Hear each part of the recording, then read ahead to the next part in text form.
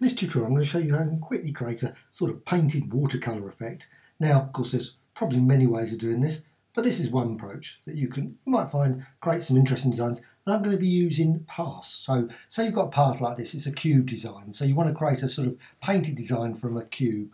Now what you can do, and I'm just going to get rid of that now because I don't want that, and just go over here to the custom shape tool, select path, and I'm going to use a cube, one of the cubes. These cubes are from Graphicxtras, so use a cube and just apply the design there.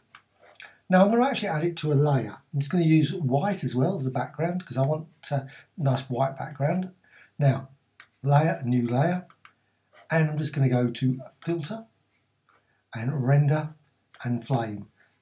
Now it will come up with a little error. It always comes up. I wish there would be an option to don't show that error, but it does. It doesn't particularly take long to render either. So, right, there's the actual design. You can actually see the cube design there. Right, you can see the actual structure there. Now, what you can do, use custom colour for flames. So I'm just going to use an orange there.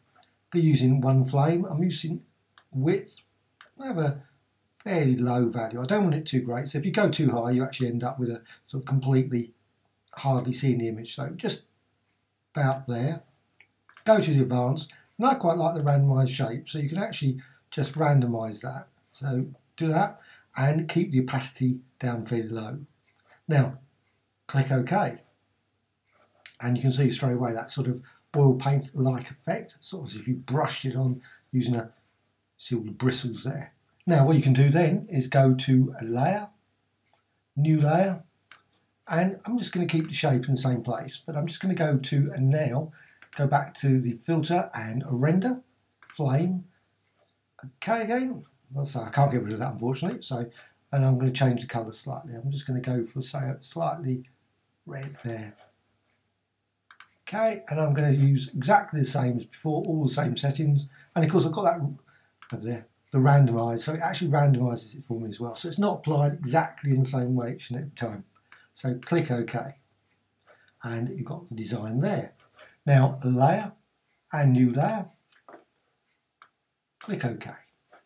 Now once you've actually got that, I could obviously continue this. I could do it about 5, 10, 15, 20 times, just adding more layers, different colours, just interweaving them a bit. Now what you can do, and I'm just going to again go for another filter and render and flame, click OK, and I'm going to go for slightly darker this time. So just go down there, just slightly darker there, and click OK. Right, so now, once you've actually done that and you're happy with it, one thing you can't make, just get rid of that. I could of course save it, but I'm just going to delete it at this point. So you've got this design now. What you can do, because it's on layers, so you can actually just quickly go to, just going to go over here to opacity, just drag that down a bit. Don't want it so great, maybe that one, opacity. Set the opacity down there, and again you can modify that if you don't want it. So it's sort of like a very watercoloured version of, now of course it's a layer and you can do more things with that. So you can actually go over to like a smudge tool and just apply, obviously any brush, and just basically apply the smudge to that layer. Just drag that around just to give it, or maybe blur it. You go to the blur tool and then modify it a bit, and you can tweak it of course. You can then, once you're happy with the whole design, I'm just going to say at this point that's pretty good, and then you can just obviously apply colour effects, maybe modify the vibrance